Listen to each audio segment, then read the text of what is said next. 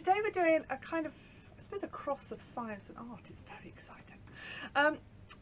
I was looking at the work of an artist, a gentleman called Daniel Mackey, and he does these most beautiful wildlife paintings, and he incorporates paintings of, I suppose, their habitats inside them, and they're just lovely, really, really lovely. If you get a chance, go and have a look at his work online, because it's absolutely stunning. And I thought it'd be really nice to do that with a kind of magazine collage.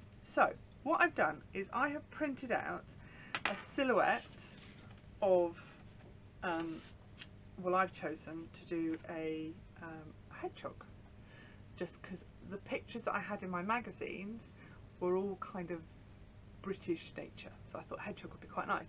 But if you had maybe lots of pictures of the sea, maybe you could do a whale or a fish or a jellyfish or whatever you wanted. If you had loads of urban things, like maybe buildings and things, maybe you could do foxes, because they've now moved into this kind of this world, haven't they? Or even a cat, because cats live in that kind of urban environment. So it's entirely up to you. Whatever you have, choose an animal that would live in the habitat, whose habitat would be the images that you have. Does that make sense? Right, so I printed off my hedgehog and then I cut him out, so I've got a hole. Now I used a scalpel, and if you're going to do that, make sure a grown-up does it with you. If you are a grown-up, you can do it on your own, obviously. And if you can't use a scalpel because you haven't got one, you can just fold it in half, snip it with a pair of scissors, and then very carefully cut around the outside, and that works just as well. Just find it quicker.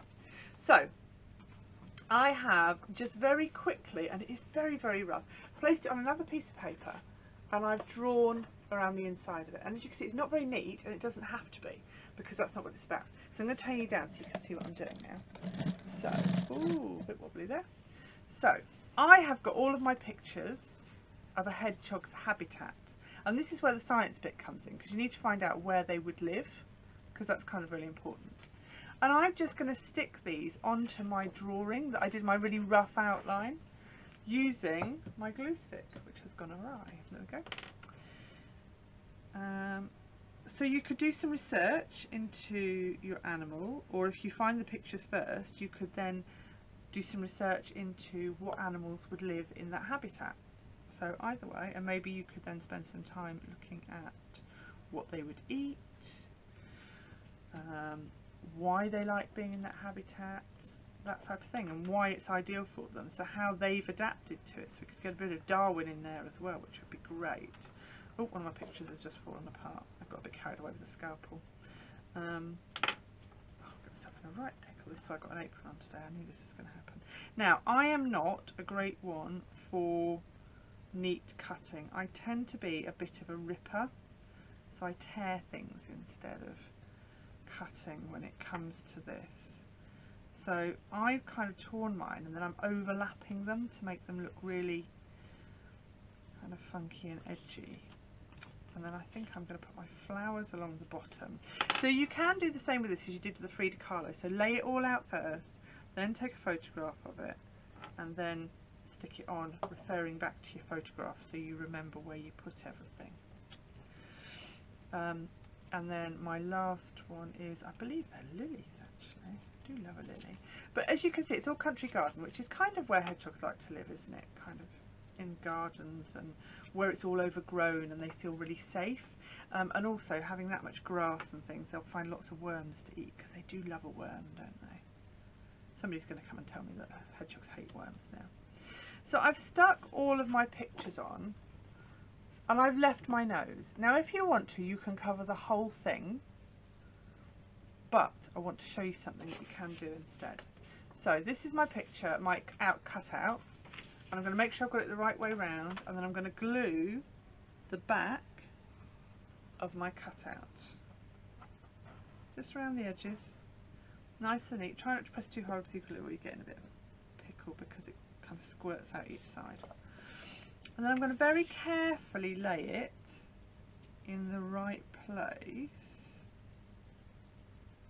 just about there. Now if you want to, and you filled the whole thing, you can just leave it like that, and that actually looks quite nice. Or you can take it to the next step, and you can draw a little detail. So I decided to draw the hedgehog's face because I thought it would look really cute if I added his face on and his little ear. I didn't know hedgehogs have ears. Did you know hedgehogs have ears? Hedgehogs have ears. And I've now stuck his little face.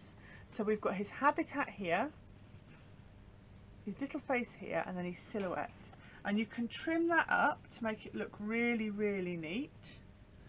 If you can find any kind of cutting tool at all. A bit disorganised today. It's not very good, if I'm honest.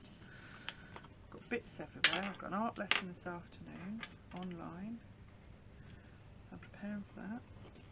Got Zoom meetings, trying to distract the cat. And it looks really good as well if you've got black card and you can do it in black. So that's another option. And that looks lovely. Yep. So, magazines as a kind of habitat art project. Which is kind of really nice with the way the weather's going, because with the weather getting better we're getting to see more nature. We've just stuck one of those see-through acrylic bird feeders on our window because we've got cats, we can't have them on the ground floor, and we've got loads of birds coming to it actually already. We're very excited in our household.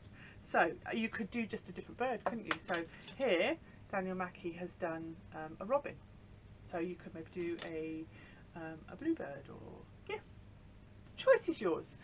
But we're going all natural today, and we're looking at science and habitats and creating a piece of art with, again, recycled magazines. Have a lovely weekend. Bye.